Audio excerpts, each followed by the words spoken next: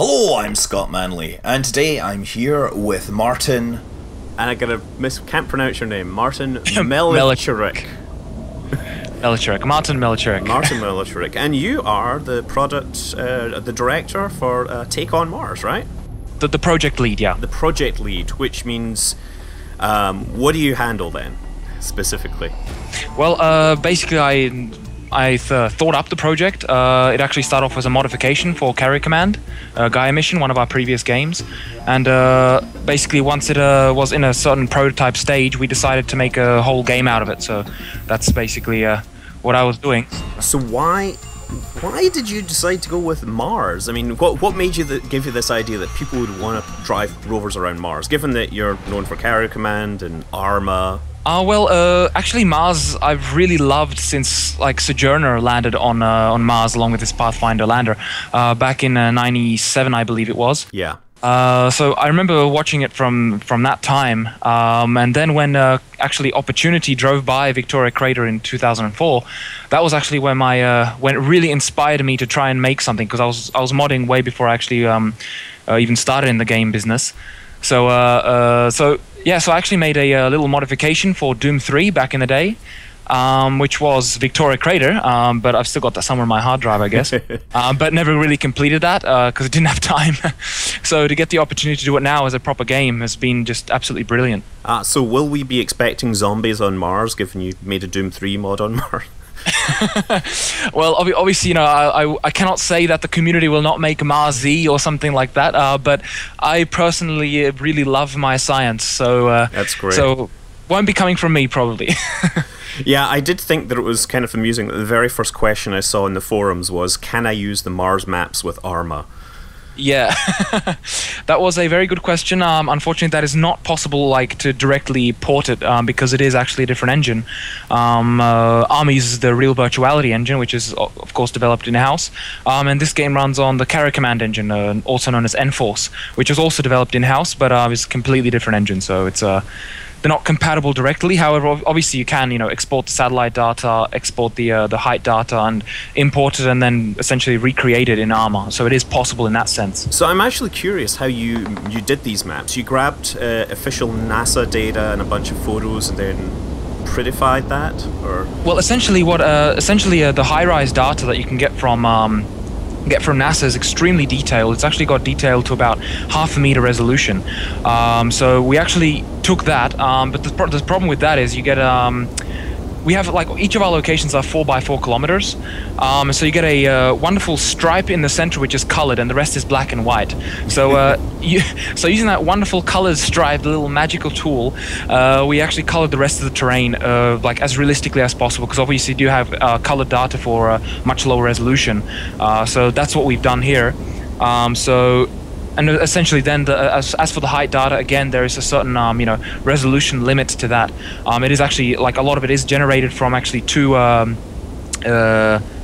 images, stereo images of the same location.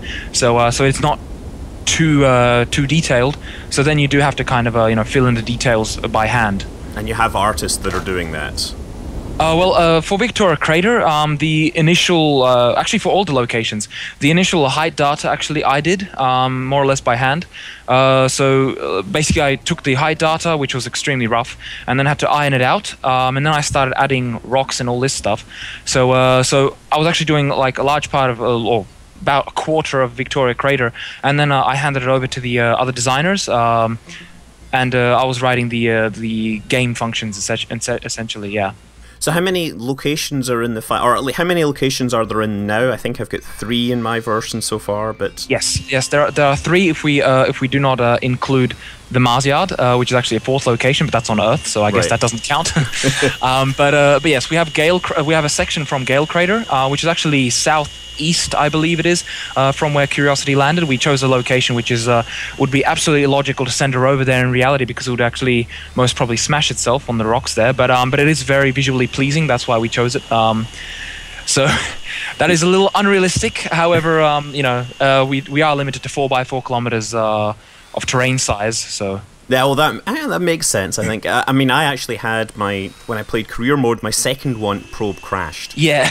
And Unfortunately, at that point, leaving me with no money. So the gameplay mechanics, they're still being worked on to a certain extent, the career mechanics? Yes, of course. Yes, definitely. Like, especially with the part failure, it is actually dependent on the vehicle quality, which can be adjusted in the rover lab. So when you select the vehicle in the map to send there, you can just press launch vehicle, or you can actually click on vehicle details and then press modify vehicle. And there you can either add instruments, remove instruments, or even modify their quality. If you, up in the top left, there's a tab there where it's add by default. I just switch that to onboard. And this will all be part of a tutorial, of course, which we'll be introducing in the next week. So so hopefully that should help folks kind of get grips a little better. Yeah, so you can have, high quality, or you can have cheaper and spread over a wider area. Yes. Exactly. Nice and high quality and really reliable, or cheap and nasty. Are you planning including like actual testing to improve part quality? Being able to pay for tests on planet Earth and then having a lower chance of failure, or cheaper, higher quality parts?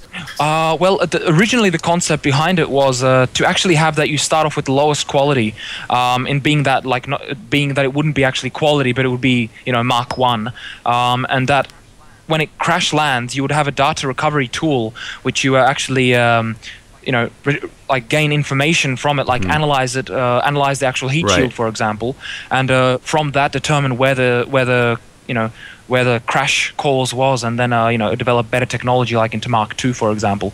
Right. Find out who put the accelerometer in backwards and fire that staff member. Right. Exactly. That is. Exactly. I mean, right now the tech tree is very simple. It's like you go a few missions and you unlock a new tech level. Is there going to be more branching tech there, the ability to focus more on one thing versus another, or is it going to stay that way until later? Well, at the moment, we didn't exactly have a plan to change that all that much, simply because obviously, we are a relatively small team for this project. Especially a lot of the functionalities actually, most of it, like I wrote most of it, so I do actually have to fix all of that as well. So most of the bugs are actually directed directly to me. So. Oh, I see. So I'm keeping you away from fixing the bugs that we're all finding. No, it's okay. Today is kind of my respond to everyone online day, so it's all good. Well, I'm glad you're responding to me. I actually have had a bunch of playtime on it already, and quite enjoying it. And yeah, I guess you're a small team. It's very cheap. Surprisingly, I guess that's because it's a small team, right? Was that the original? It is, yes. It is. And we wanted to have it cheap so it's more accessible to people. So we are hoping it becomes very popular, because we would like to keep developing this concept further. So I guess time will tell, of course. But at this point, we're actually quite happy with how things are going. So which is really good news for us, because I love science, and I'm really happy that people love science as well. Love science too. It'd be really nice to keep developing it. Yes. Are you planning on educational release? Are you planning on even approaching educational markets? Well, actually, at this point, we did actually have a couple of NASA guys stop by at ED3. We did invite them, and it was actually really interesting to get to talk to them about it. Unfortunately, we didn't have all that much time to talk, because the E3 time schedules are quite packed. But it was really interesting getting their feedback on it. So I was really happy that I got the Sky Crane sequence right. Yeah.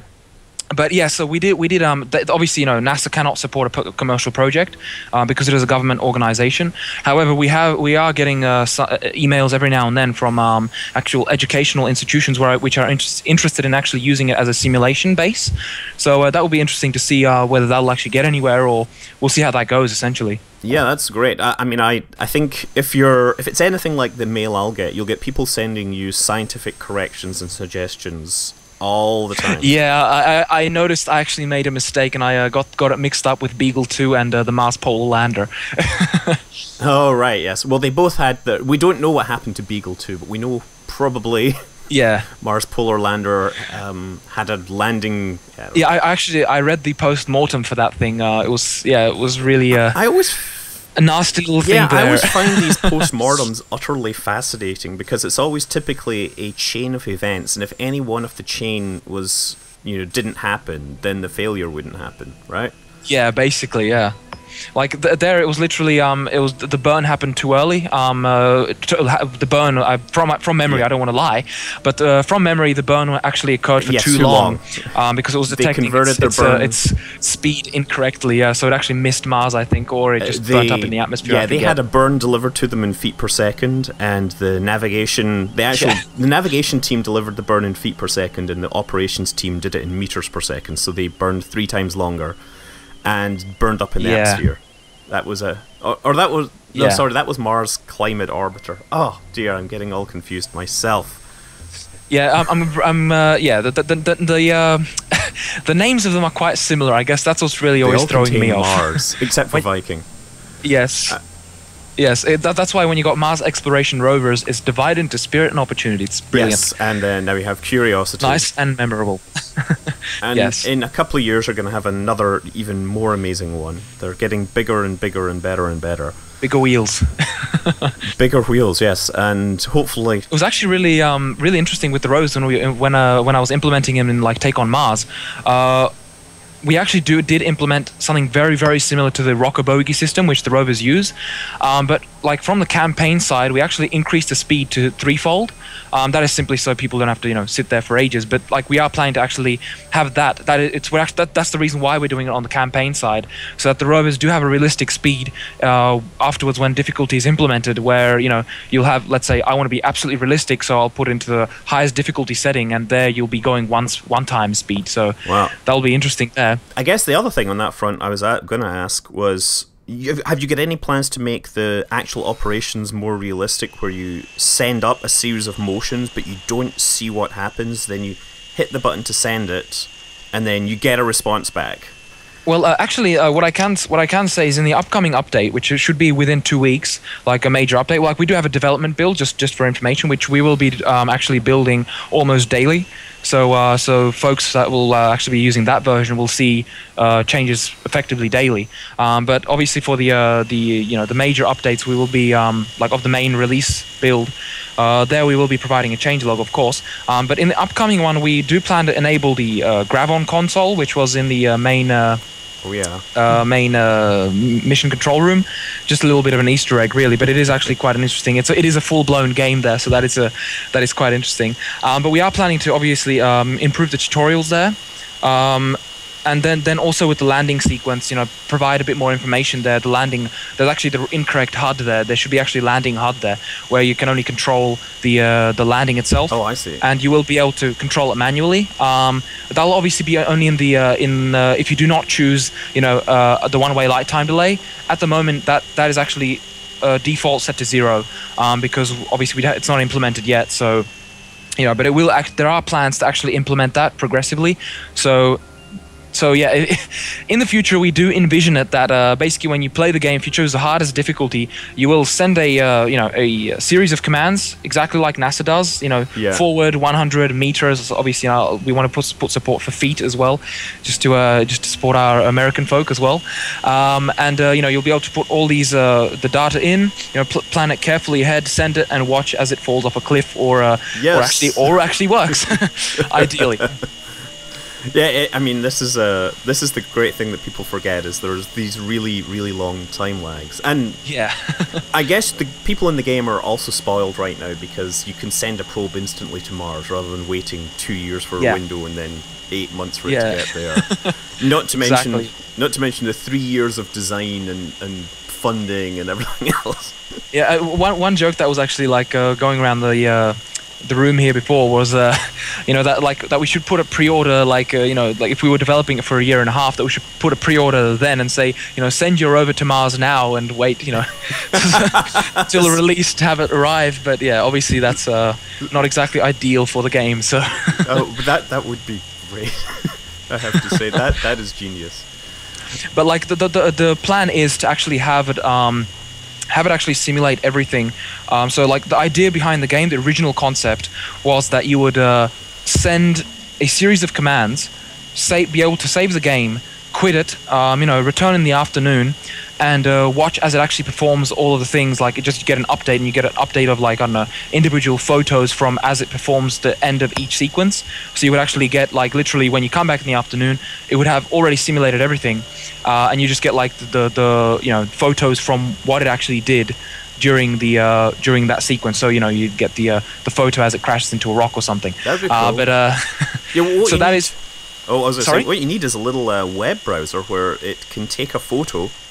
So you can connect to it with your phone and then send very simple signals wherever you are, so you can always be playing it. That would be really, really good. The only problem is obviously it would have to be running on a server at that point. Right. The idea, what we had, was that it would be able to function completely locally, where it would actually simulate everything either ahead or at that point. What would be really awesome is if it simulated locally, for example, everything as soon as you like I said, save game and you want to quit it, it would simulate everything it needs to, and then upload the data to a server, and you could at any time in the day, or like it would automatically send you emails, for example, that it's completed this signal, this instruction, or but those are just ideas, obviously. Technically they're quite difficult. Yes, there's great ideas, and actually, given that there's all these good ideas, it does support some level of modding, or yes, it does. Actually, the level of modding is actually quite ridiculous. It's extremely uncharacteristic of any game of this size, to be honest, because you can actually essentially throw out the whole game and make a total conversion if you wanted to.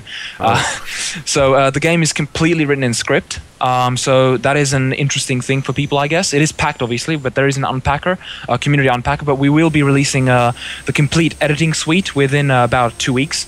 So people will be able to create their own locations, their own vehicles, and everything. So in fact, all the vehicles, the way they actually work is you can actually define in their configs to call individual scripts, which are compiled as soon as the vehicle is spawned or created. So you can actually create a vehicle, Alt-Tab, change it, even the config, make it heavier or put an extra wheel in it, Alt-Tab back into the game, spawn it, and you have the old version and the new version next to each other, which is extremely useful for debugging, and without that, it would have taken much longer to debug. I can imagine. Because I remember the issues I had with some things. I was, getting a little angry. Okay, so an important question is, based on this, how long would you bet before we get zombies in this game? What is the time to zombie? Well, that is an not from you, obviously. Good question. Well, I guess it really depends. I myself am really interested in seeing people being added to the game. Obviously, on an official level, I'm not sure when or if that will be possible. I don't want to promise anything. Right. On a personal level, however, as a modification, that is something definitely I want to look into, because I don't know. Like I don't know if you've seen the GameSpot footage that was before. That was from E3. I saw that. Yeah. We actually had a buggy there with a machine gun. So so they can shoot at the rocks for show. Analytical purposes, right? Exactly. Just to determine, whether the rock is really made of rock. For example. Ballistic cratering tests. Exactly. Ballistics testing. Well, actually, one of the funny things was that because you can actually script anything, and you can actually, you're using the editor, you can just make little script modules in locations. Just for fun, I actually put a nuclear explosion there, which destroyed every rover around. Obviously, extremely impractical, but it was really nice to see. Yeah.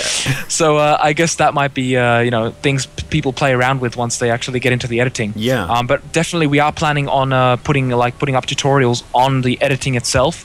So that'll obviously be within the coming weeks. That's great. We are really concentrating on improving the user experience in the actual game. So I've noticed some issues along with especially with the APXS on the small rover. Right, it's on the back. That's one of yeah. Like it is on the back. That's actually realistic. But the problem is it's not. It's too sensitive, so we'll essentially with that we'll be tweaking that. We'll be concentrating on mostly feedback we get from the players. So that's why we actually chose to do it early access, so that we can actually get feedback from the players and realistically implement it, and they get to see the difference, and they essentially take part in the development process. Yeah, I mean the problem you're specifically provided was that when you get to the third mission, if you just launch the spacecraft, you have the camera in the back and the sensor on the front, and people learned to drive it in reverse, but they didn't then realize that the sensor, they had to go into rocks. Yeah. Like there is one thing I want to introduce to help people with that, and that is basically just an indicator on the HUD to indicate like the current instrument you have selected, where it is on the rover. That would really, really help, I think. Yeah. So that is one thing that we are really hoping to get implemented within the coming release, but like the update, sorry.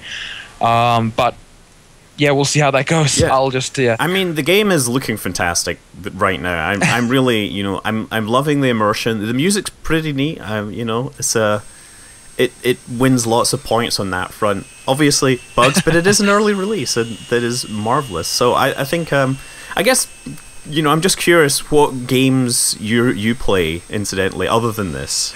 Well, I play like my gaming spectrum is actually quite vast.